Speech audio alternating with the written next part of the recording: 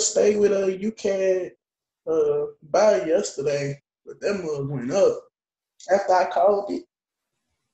No, I didn't, but let me pull that up. Cause let's see. Because I had brought it to y'all attention yesterday. That motherfucker went up to the sky. Yeah, what it did was it went back to the top of this resistance line. It should be in its sell zone now. Let me see. I think yesterday we had a harmonic here. Let me see if I can find it again. I believe this was the sell zone.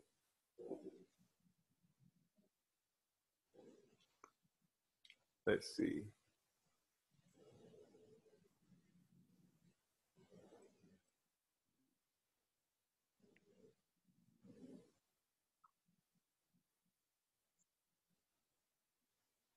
All right, so let's start from here. All right, on this particular trend, let's see if we can draw out a harmonic. We got point A, well, X rather.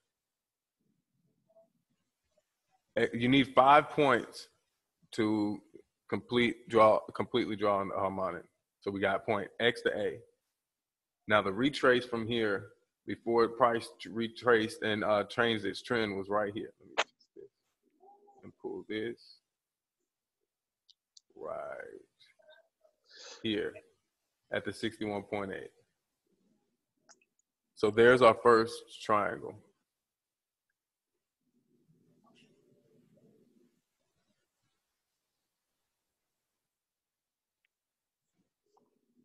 Oh, okay, I see.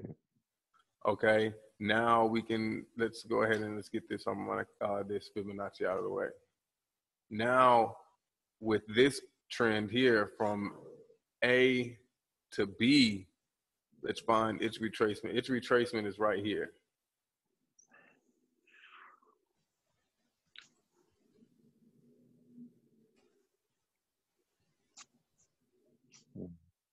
So now from B to C, let's find its retracement, which was right here.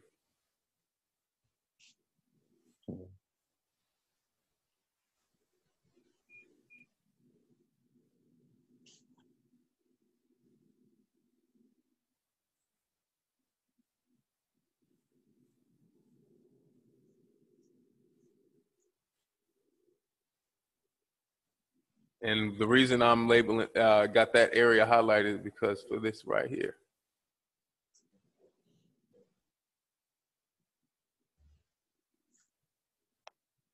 So let's draw this out like this. Is that the retracement, resistance? Right.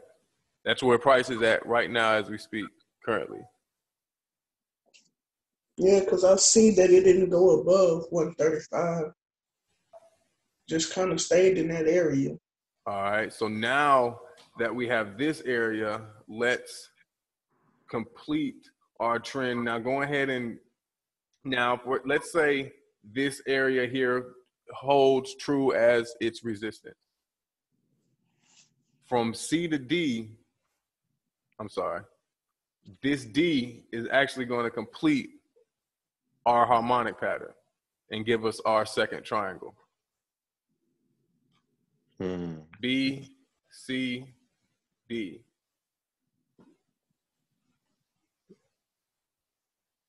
Our target, now D always gives us our sell zone or buy zone, depending on what kind of harmonic you have drawn.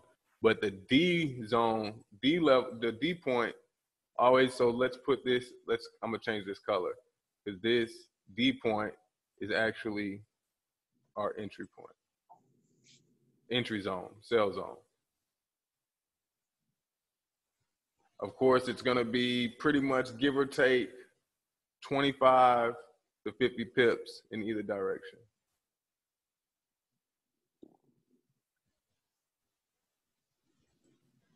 All right. Now, if we now looking for our target from that sell zone, we would simply go from C to D, and now we have Fibonacci points. Notice how this 100% falls right back at C. Notice how 161 falls at A.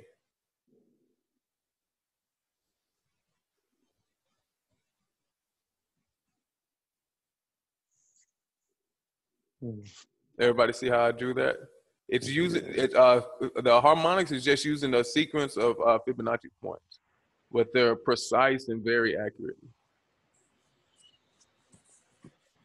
So now with this harmonic here, this is the daily chart. So now with this being a sell zone, let's go in here on the 4-hour and 1-hour charts and see what kind of patterns we're getting. Because this is our sell zone. That's our harmonic. This is our sell zone. Right now we have, of course, we clearly see that price has been ranging in this zone, in this zone up here. Okay, now here comes with the other part of the strategy. Now you got to take in mind that it's 9 o'clock. The New York session's coming in play. New York session is known for reversals. We're at the high of the day. We're also at the ADR high of the day, and we're in a sell zone. So what does that tell you? It's likely You're going for a good sell. It's likely time for a sell. So now at this point, all we got to do is wait on price action. Once price action gives us the go ahead, we already know all of our other parameters and technical analysis matches up. We're just waiting on price action to tell us what we need to do. And that's what we say when we say wait for price to come to you. Do your technical analysis, do all your busy work or whatnot. But then when it comes down to it, wait for price to come to you and wait for everything to line up. So looking at this UCAD on the 15-minute chart is 918. This price will likely reverse at the 10 o'clock hour. So I'll be waiting for the next 15-minute pattern to show me it's a complete reversal. We're likely going to be waiting for a pin or a railroad. We can come in here to the, also look here at the TDI down below. Down here. Also giving out a nice sell opportunity signal.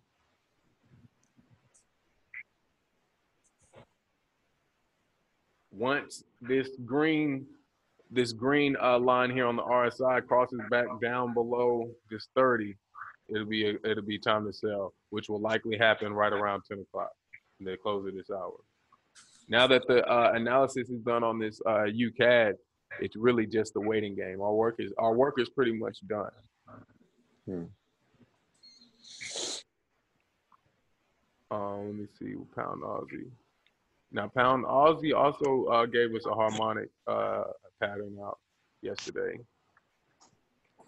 Let me see.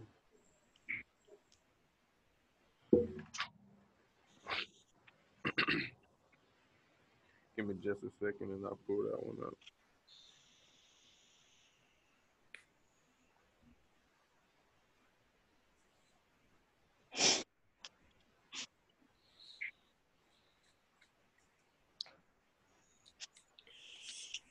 So when dealing with patterns, to use the harmonic scanner, we always do it off the daily. Do it off whichever. Find price action on the daily. It's really, they can appear on any time frame. So you really just have to scan until you find the time frame that the pattern's appearing on. Because it can appear on the monthly, daily, it can appear on every one of them. If it appears on all of them, that's like a real good confirmation of. Yeah, but you'll never get the same pattern painting on all of them. There will typically be one pattern on maybe. I saw it on like 2 before, but probably not like all of them. Yeah, you might see a confirmation on 2 to 3 time frame, but you'll never see like a bullish Gartley on the 1 minute, 5 minute, 10 minute, 15, 30. You'll never see it on all of those like that. Yeah.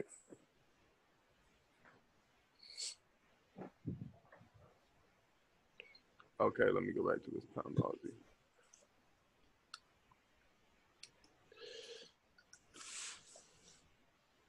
All right, here on the pound Aussie, there is also an harmonic.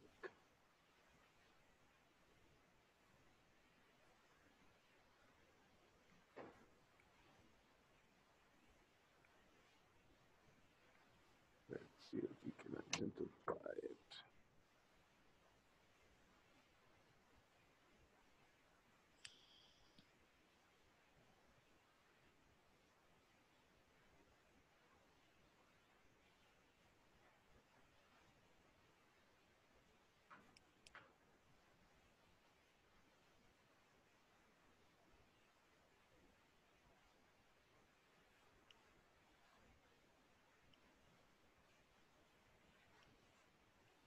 Okay, it's down here on the 15. Like for example, this pattern here on the pound Aussie showed up on the 15-minute chart yesterday. And it's right here, starting from this low right here. Fibonacci.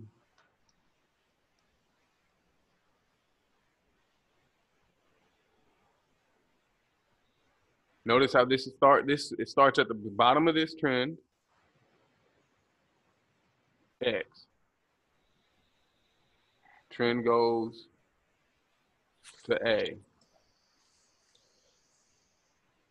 Now, when you do this from time to time, you'll do this and the points won't match up. Then that makes it not a valid pattern. So if you ever find some points to work with and try to pull your Fibonacci's and draw the pattern out, and it doesn't match up, then it's not a valid pattern.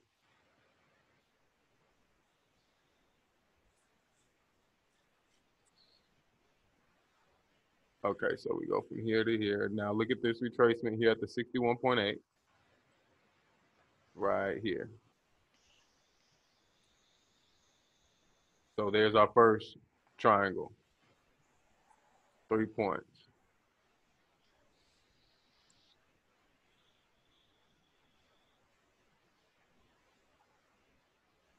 All right, then from here to here, we retrace back to the 61.8 on the upside,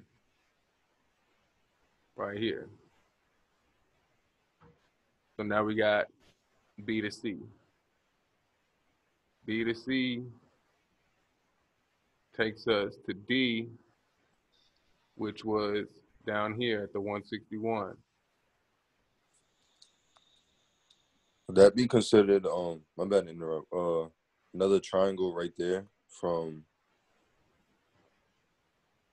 the how you say it? Yeah, that's what I was gonna say. And this, of course, right here gives us another buy zone, which I bought that earlier, but I've already taken profit on that trade there. Buy zone here. Now your TPs come in play when you pull your fibs from C to D. C to D. My TP was taken right here, right below the 100. This zone right here.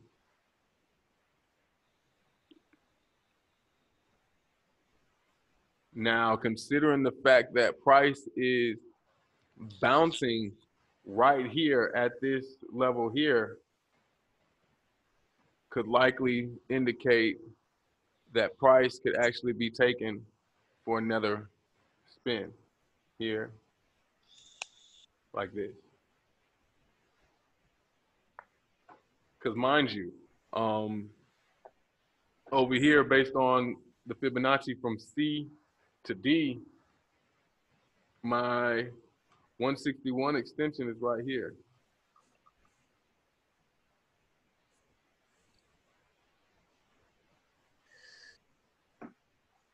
So we could be looking at this for the rest of the day on the pound Aussie.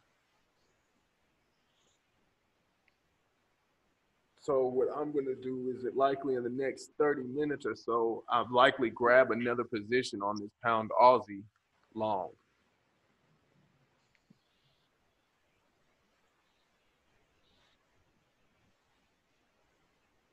News must have hit Yeah, because UCAD is going to drop, Tony. Euro just came out and dropped dramatic. Yeah, the dollar's gonna drop. So UCAD's likely gonna fall, and pound USD, Euro USD, all those are likely gonna rise. Let's go take a look at them.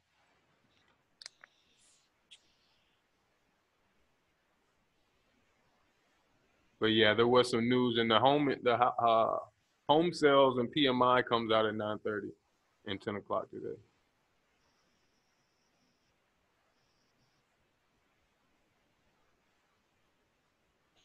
All right, now looking here at this Euro USD, it's of course like I said 9 o'clock, coming into the New York session, getting ready to start, and we're already at the ADR low.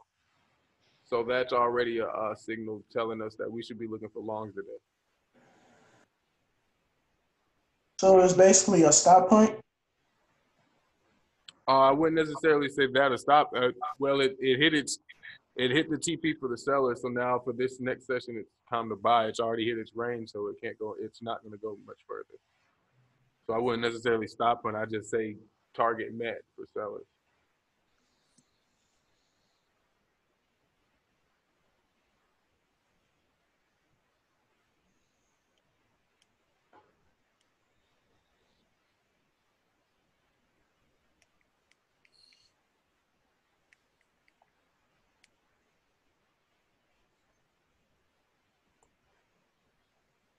All right, I don't see a harmonic pair anywhere here.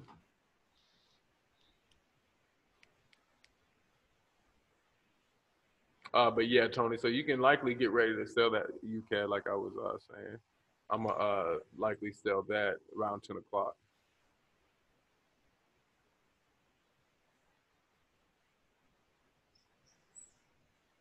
It's starting to give it signs of fading away in just a I moment. made sure I got in good profit, moved my stop losses up so it could just hit. And I'm gonna just wait till the next hour to get in that signal.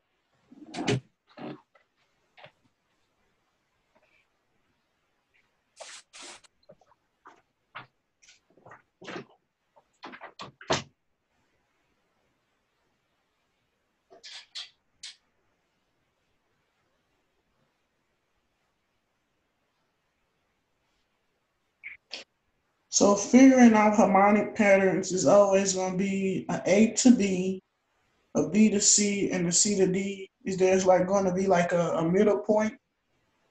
Yeah, it's pretty much A, B, C, D pattern. Okay. And you need 5 points. And that's How 5 can points, 3 swings. how can we figure out our stop loss on the harmonic? You don't mind going over that again? Like right here on this harmonic, your stop loss would go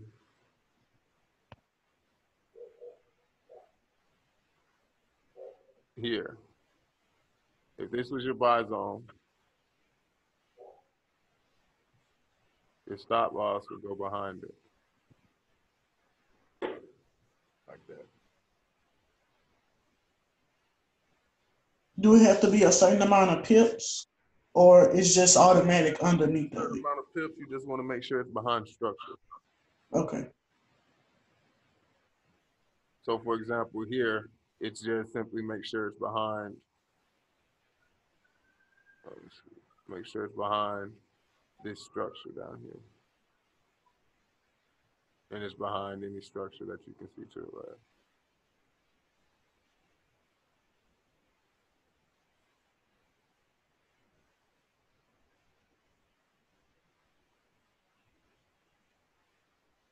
Make sense? That's where you should always put your stop loss. You should always put your stop loss behind structure. And entering at the higher low of the day, your stop loss is likely going to go behind the 4-hour structure.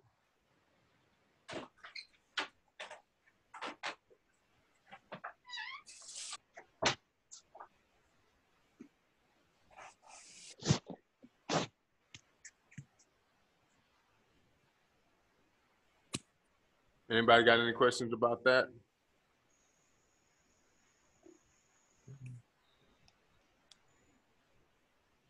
I don't think we have a lot of news in the market.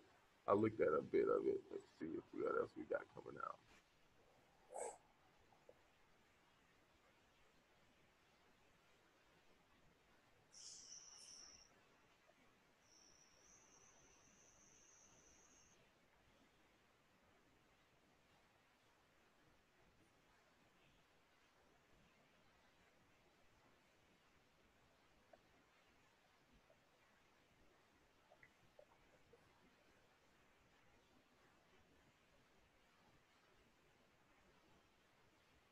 Let's go take a look at the news.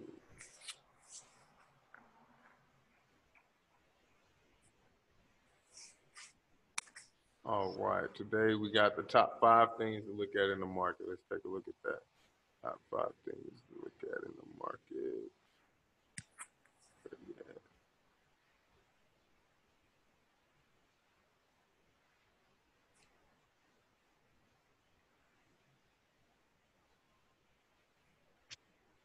After you finish looking at news, can you look at UJ? Yeah.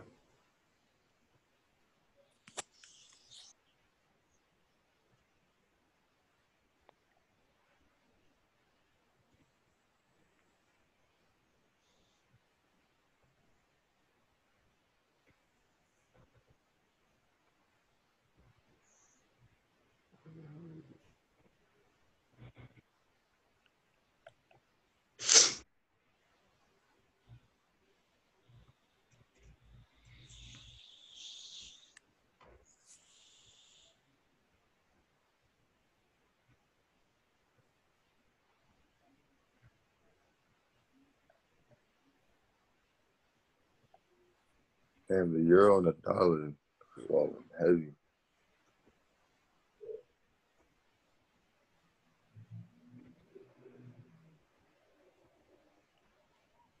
Man, the euro is just plummeting.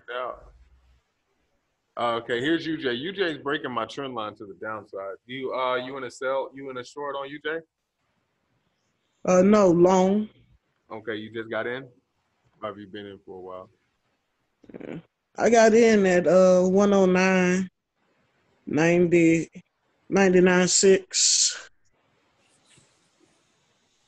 And then, no, yeah. 109, 99.6. 996.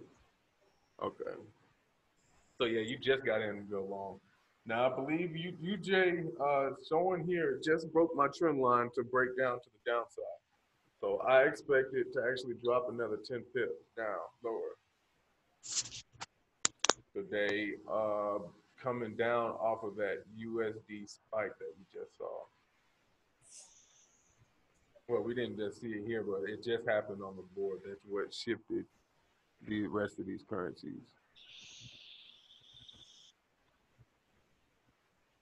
I'm gonna stay long on this New Zealand and short on Aussie New Zealand. I'm gonna go short on what is that pair?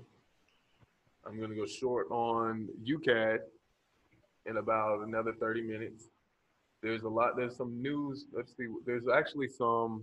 Let me pull this news back up. Okay, top 5 things to look at the market. The PMI deepens trade war gloom. The PMI is what just came out about 10 minutes ago for the US dollar. The PMI weighs heavily on the trade. So as you see right here, it says PMI deepens the trade war gloom, which PMI it strengthened the dollar, but I don't think the strength is going to hold on the dollar due to the volatility with the trade war. I think it's going to backfire. Um, Here we see another round of gloomy business surveys in Europe reinforce fears that the effects of the U.S.-China trade war conflict are spreading across the world economy. The Eurozone Purchasing Managers Index for manufacturing fell to 47.7 in May, disappointing hopes that the worst of the slowdown was over. Germany's info businesses also worsened. That showed the decline in the euro just a moment ago, as well as the decline in the pound. Not as much of effect on the pound as it did the eurozone entirely, but we just saw that effect take place on the euro at the open of this New York session. That actually just happened. That deep fall you guys are looking at right now on the euro. Our Wall Street was set to open lower. Stocks are a little wavy. That's probably why you see US 30 falling all morning. The Fed minutes indicate no rate change soon. So this right here is ultimately going to correct the PMI spike. So that PMI spike that we just saw is likely going to get corrected by this data here. So the Fed's indicating no interest hike.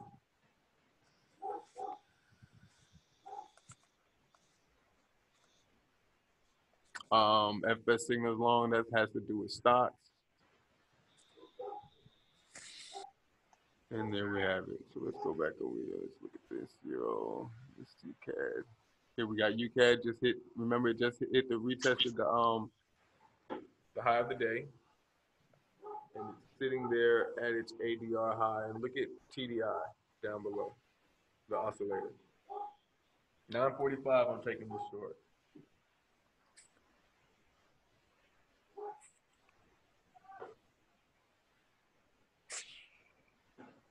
All right, 9:45. I'm taking this short.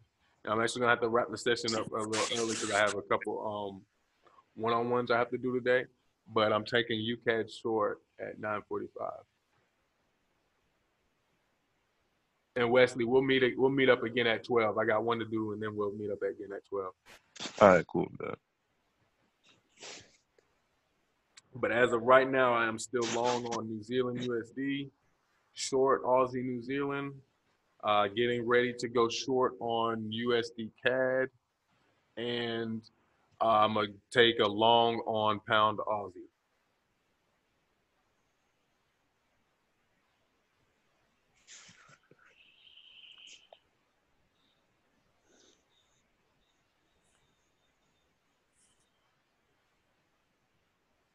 I'm actually going to go ahead and get in that pound Aussie now. So I'm in the pound Aussie. Yeah, I got in at like 83895. The pound Aussie. Yeah, I'm in there too now.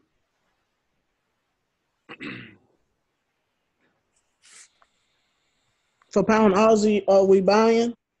Pound Aussie, yes, I'm long. Okay. Gonna get in right now. I'm gonna put my TP at 84.6. And Aussie. I'm gonna put my stop loss below the last hour. At what now? At 183.6. 1846. The stop loss is at 183.7. Okay. New Zealand, I'm short. Here's the harmonic that we had on New Zealand. It's a Gartley. Aussie New Zealand. I'm looking for this come down here and fill this gap in right here. With Aussie New Zealand, my TP is 1.0556. Now, this isn't going to give us a lot of pips, of course, because the New Zealand pairs are a little different, but this is still about 30 pips. Same with New Zealand. Getting into all CAD now. USD is likely only going to give us about 651, about 30 pips as well. I see on the 4-hour chart for New Zealand, it's a falling wedge. On the 4-hour here? Yeah. Let's see. Use your if you can find the little annotation thing and draw it on there real quick. All right. I saw it on the all right, hold on, let me see. Hold on, let me see. I think you're talking about maybe the